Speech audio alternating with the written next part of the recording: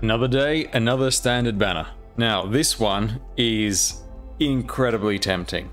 They are really trying to push you to pull ahead of the summer event. So this one is really one to look out for. My general rule with standard banners is you don't pull unless you want both of the 6 stars and you're okay with getting either. Quite often they will do one great and one rather weak, and so usually my recommendation is to skip. However, this time they have really gone quite strong. In store, we have Ceobe as the gold certificate store. This is the first time she's appeared. The next gold certificate appearance will be Bagpipe. If you are considering getting Ceobe, do consider that Bagpipe is coming up as well. Bagpipe will likely be in the store around the same time as the summer event.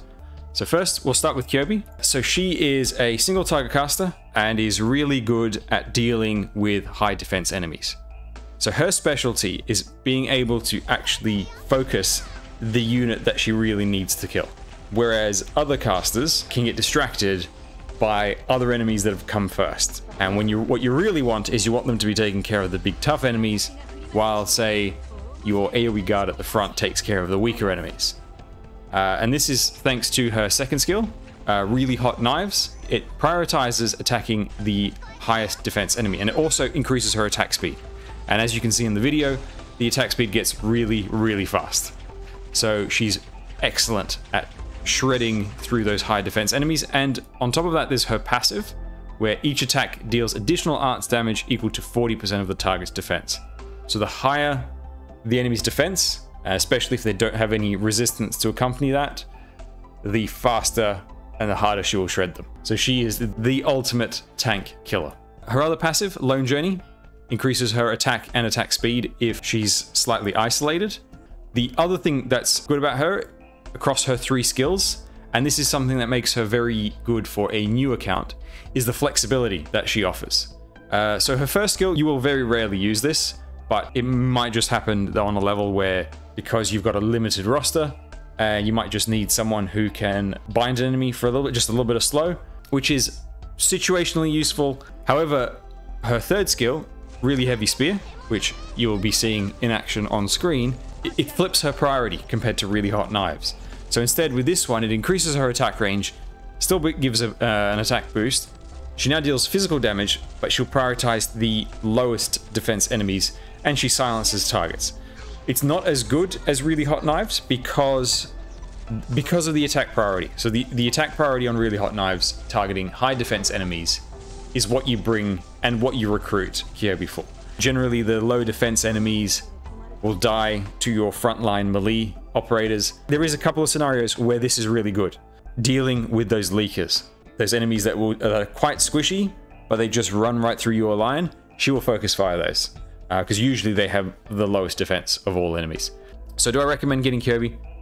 If you've got the 180 gold certificates, absolutely, that you can afford. Keep in mind, Bagpipe is on the way. Now, putting your resources, putting your actual Arundum into this, well, that's a different story. We'll get to that at the end. Before we get onto the other 6 star, the star of the show, quick talk of the 5 stars. Because while I said this is an excellent banner, and I always recommend if you'd like both of the 6 stars, unfortunately, this is one of the cases where the 5 stars are a real letdown. Typically, they'll have 1 or 2 good, great 5 stars. They're nice consolation prizes along the way for the 6 star. But in this case, it's just not very good. Zima is a Vanguard supporter that supports other Vanguards. She's alright. The problem is she's up against some very, very tough competition. The Vanguard roster is already extremely stacked, particularly because you're likely to have Myrtle, who's very easy to get, and you've got your free Texas, who is better than Zima in pretty much every way. So Zima, unfortunately, despite being she's actually a good unit. If you do use her, she's completely fine. It's just there's better. Provence is pretty cool. She's actually the best of the 3 5 stars over here. You know, typical close range sniper. Mr. Nothing is an unfortunate victim of being outclassed by a lower rarity operator. Jay is basically a better Mr. Nothing, or slightly, in some situations, sort of equal, but because Jay's a 4-star and they're much cheaper to build, raise, get potentials for, Mr. Nothing is unfortunately left to the side. All right, on to the star of the show, Surtr, the reason why everybody's here. Now, what needs to be said about Surtr? She was the first operator that I pulled for in this game, back when she was on a banner with Ifrit. Again, that rule of two 6 stars that I wanted. I was like, oh, I definitely want both of those. Obviously, in that case, it goes without saying, I definitely recommend Surtr. She is the strongest unit in the game. She's still stronger than Summer Chen, although to go into detail for that, for a future video. So if you don't have Surtr, you should definitely look to adding her to a roster. However, the one thing about Surtr, because she's so good, and because so many people like using her, she's also the easiest unit to get as a support operator from your friends list. So if you are looking to save, you can definitely afford to wait a bit longer after you have locked in your limited operator pools. Surtr's next appearance is in about 5 months on a joint operations banner. And the thing is, this joint operations banner is excellent. So if you want her, but don't want to commit too much to her right now, and you're willing to wait a little bit, her next appearance is with the same appearance rate as you'll get here. Her next banner is a joint operations.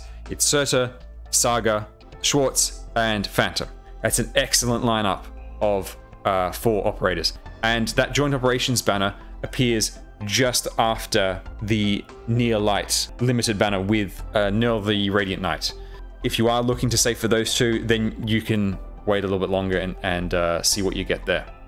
And her solo banner is unlikely to ever come back for her because it wasn't tied to a proper story event. You're never really going to get a better chance than 25%, unless they invent a new type of banner in the future.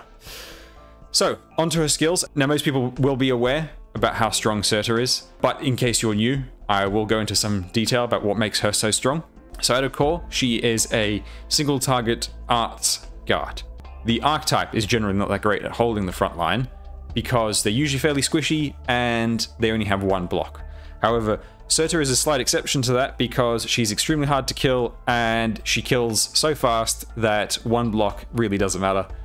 So her first skill is a basic charge on attack, and then it does a big burst. If it kills the enemy, then she gets the cost back. Generally not going to use that once you've leveled her up, because Molten Giant, the skill 2, which you'll see on screen, is just a better lane holding skill because it increases her attack range and it hits 2 targets at once. So it turns her into a temporary AoE arts guard. So she defies her archetype already with her second skill. It's a really good skill to bring along when you need that consistent arts damage and you don't want to sacrifice her with her third skill. So her third skill, what you're seeing here are the rank 7 versions. If you upgrade this to M3, it becomes a 5-second recharge. What that means is that when you drop her within 5 seconds, you can activate it and she will annihilate whatever it is you're going up against. The attack boost at M3 goes up to 300%, increases her attack range, increases the amount of targets hit, and it increases her HP to 5,000. Now when her HP is at 5,000, that makes her very hard to kill. And as if she wasn't hard enough to kill already, there's her passive, which is whenever she would die, instead of dying, she survives at 1 HP for a few seconds and then dies. And those few seconds is enough for her skill to just kill whatever is hitting her. So you can see on the video, the golem is about to bonk her. It does. Normally, she should get 1 shot, but because of that passive, she survives and finishes it off. It's a very common way to use Surtr, and on top of that, she does even more damage because her other passive ignores enemy resistance. See, she is incredibly deadly because of this Twilight skill. It means that no matter the strength of the enemy, you can just drop her in and she will wipe out that enemy. There's a reason why there's a saying, when in doubt, just use Surtr. She really is that powerful. And what makes her particularly strong, even compared to the other killer units like Aya, Silver Ash, and upcoming Summer Chen, is that she has the ability to very quickly delete the enemy while also guaranteeing that she's going to do that damage. Other operators either take a little bit too long to charge for that very quick kill, or they don't do the damage as fast. Like, for example, Summer Chen, her attack is quite slow comparatively, but also they die fairly quickly. Surtr can hold the line, survive, and kill the enemy. And it's AoE as well. She's just incredibly useful to have. But as I said, she's very common in the support line, so if you don't have her right now and you want to wait and you want to secure those limited operators first, then feel free to wait until the joint operations. What are her weaknesses? Because every operator has their weaknesses, and this is where the others have strengths compared to her. The main thing that she has a weakness for is she cannot hit aerial units. Flyers will just go right past. She'll just yell angrily at any drones going overhead. Her other weakness is her redeployment time. You could say the same of Silverash, because Silverash is quite often just used as you drop him in, use his skill, and then you retreat him. However, with Surtr, you are forced to do that because Twilight, unless you pack a whole ton of healers next to her, Twilight will kill her because the damage she takes ramps up over time. Whereas with someone like AR or Chen, you don't airdrop them in, do the damage, and then retreat them. They stick around and do a significant amount of damage as well in between the big skill uses. Surtr's only two real weaknesses are that she can't hit aerial units and she has a fair redeployment time. Those weaknesses are nothing in compared to her strengths. She is incredibly powerful.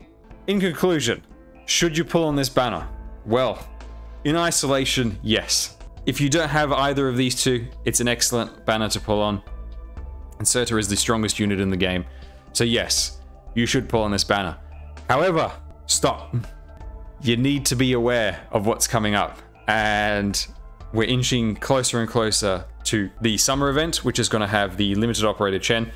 And if you are someone who really likes to get those limited operators and really wants to secure them, it's a risk not to have either 300 pulls or a lot of pulls to throw in, 300 just to be sure, so you can get them from the guarantee. With limited operators, at least so far, if you miss out on them on their release, they're much harder to get in future because they only have a roughly 4.5% chance when they rerun on a future limited operator banner. Whereas someone like Surtr and Ceobe, because they're standard operators, they'll always come back in future. And we know for sure that Surtr will be in about 5 months. This is a super, super tempting banner. Yostar knows what it's doing with this banner. It wants you to spend those resources so that when the summer event comes out with some of those juicy packs in the store to buy with your hard-earned money, they want you to go for those to make up for the pulls that you spent on this banner. They know what they're doing, and they're doing it well because this is super tempting. So yes, my recommendation is yes to pull if you have resources to spare, or if you're willing to risk it for the summer event, or if you actually don't care about getting Summer Chen and you don't have both of these operators, it is absolutely worth pulling. Surtr is incredibly strong. If you want to wait for the joint operations banner, then do so. Otherwise, I wish you luck with your pulls. Hopefully it only takes one pull to get Surtr, and then you're in the clear for the summer event.